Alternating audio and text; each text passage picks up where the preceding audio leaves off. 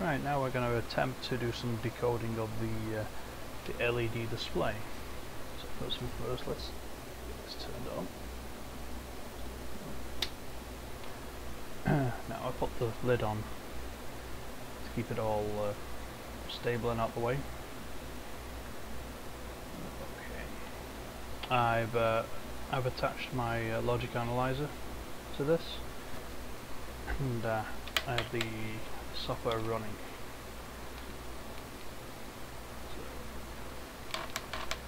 now let's see if we can get the screen to display something stable so we can be happy with it. Because I noticed before that it takes a few seconds to start up. And I noticed that this screen would stay on for a while. So that looks like it's stable. So we're looking. Can't see it, but I just basically wrote what I saw on the screen. So let's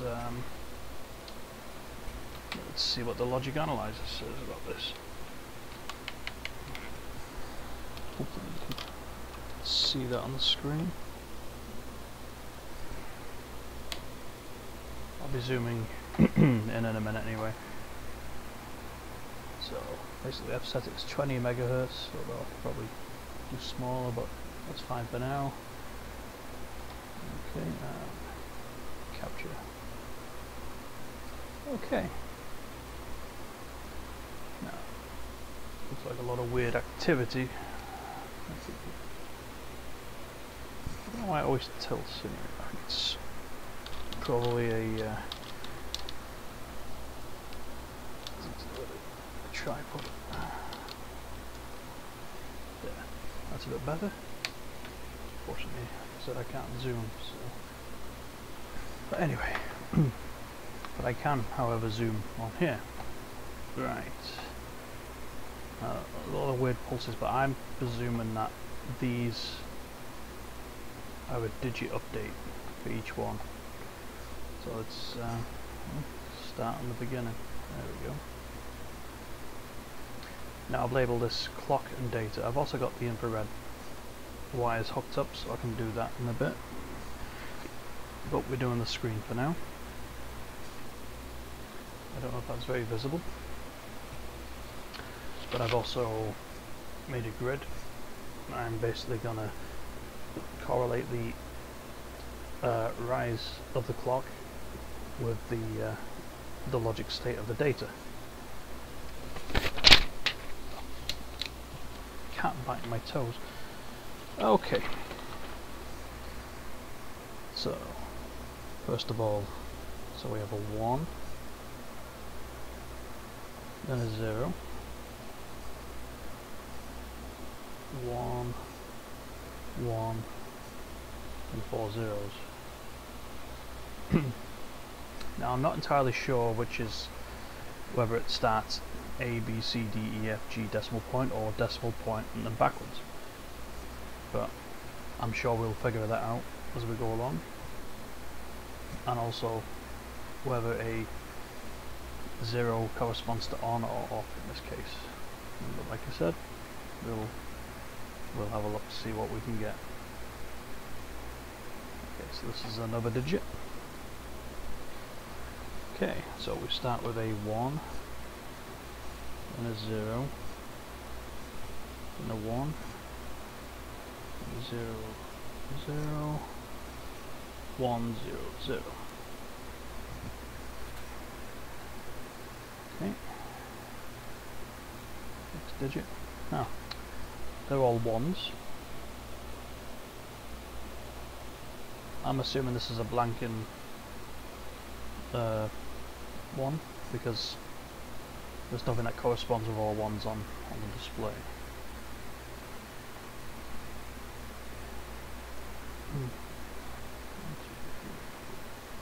In fact, I might hook up the transistor driver pins as well in a minute. I'm going to continue through this. Okay, so we have a 1, 0 1 0 0 0 1 1.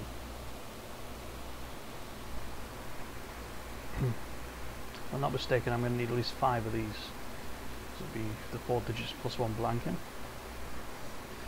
Okay, now this one is 1 1 then 0 0 0 0 0 0. And if I'm correct, then you should start seeing this repeat. 1 0 1 1 0 0 0 0. Yes, which is like the same as the first one. But let's check that just to be certain. If this matches the second one we got, then I know it's looping. We got 1 0 1 0 0 1 0 0. Yeah. I don't know if that's in focus, but yeah. Because it needs to match these two, so therefore 1 2 3 4. These are the 4 digits here. And so if we look carefully at these numbers, right, you can see that the common pattern in all of them, in this case, is this first bit here, they're all ones. The only element that, well, the only element that would be, you know, that stays the same would either be the G or the decimal point, because that would be, it's either G or decimal point here.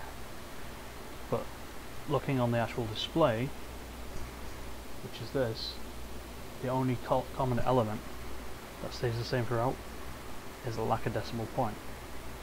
So therefore it must be this.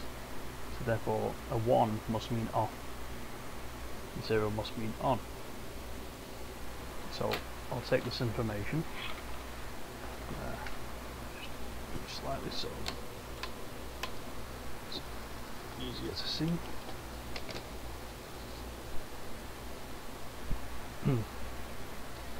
Based on this here, so I've just gotten to the top of the screen. So 1 0 1 0 0 0 1 1. And this must be decimal point. So decimal point is off. Actually, so let's work backwards. Sorry. So A is off, B is off, C is on, D is on, E is on, F is off, G is on, decimal point is off. Look familiar? But anyway. Next one. 1 0. Oh, sorry, no. 1 1 0 0 0 0 0. Sorry. So that's that. This is that. So A is on, B is on, C is on, D is on, E is on, F is on, G is off, decimal point is off.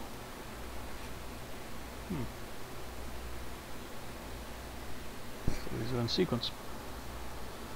And then, okay, so the next one's 1 0 1 1 1 2 3 4. A on, B on, C on, D on, B, C, D, E is off. A, B, C, D, E, A, B, C, D, E, A, B, C, D, E, F is off, G is on, decimal is off. 3. And you can probably guess what the last one will be.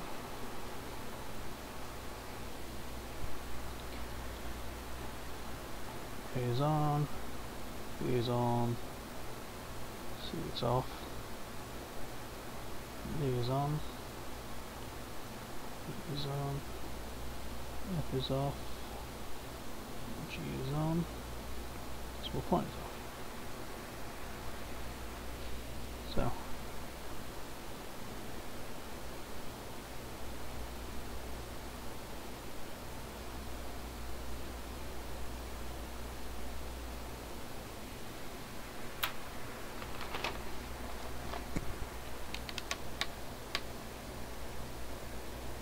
that's the screen set.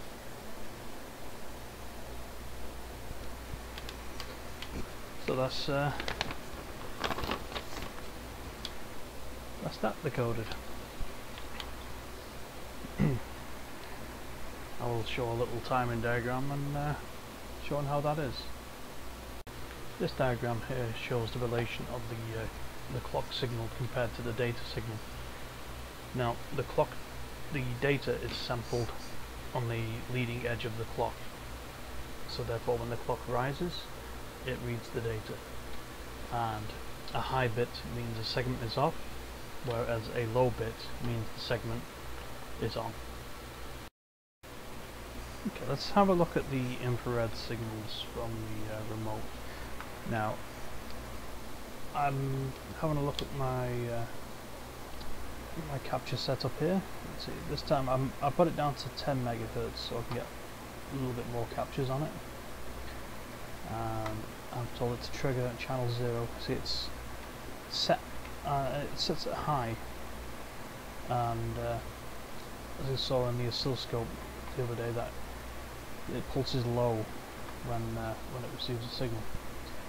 So I told it to look for channel 0 for the trigger mask, and it'll be 0. So it's started off. It's look at that pulse from. Let's try it again, and then I'm going to press the power button. So let's start it. There we go.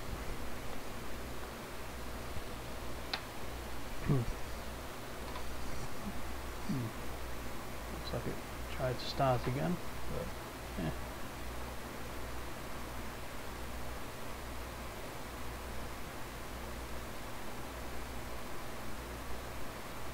So what I'm going to do, I'm just going to take a screenshot of this.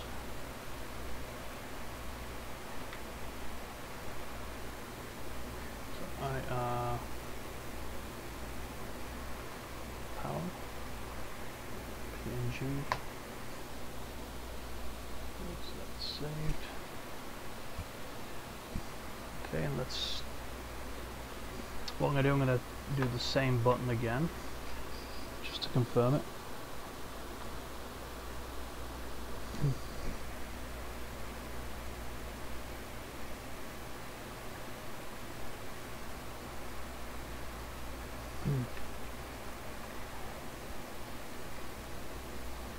Then I'm going to compare these all on the same image when I do that.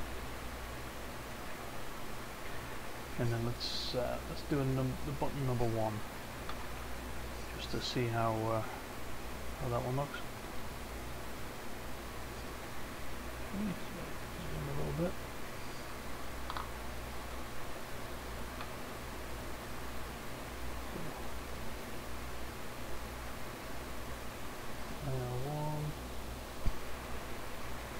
Again, button 2 this time.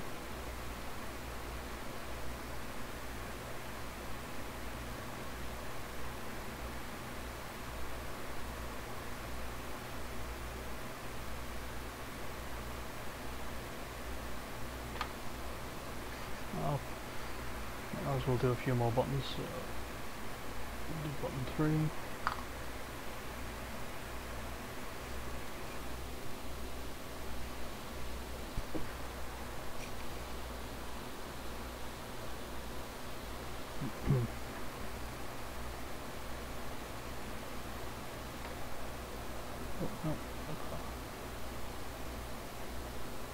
No, not 23.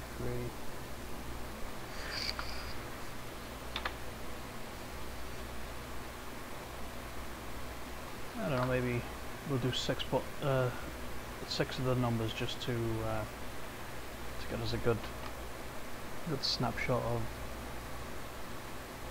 what's going on, and we can pick out all the common parts and see what bit changes. There's 4, so 5.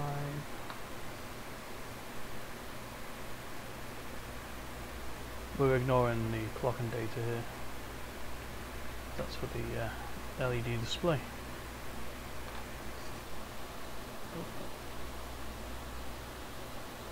Five. And the final button, number 6. Let's do that. Zoom in. Yeah.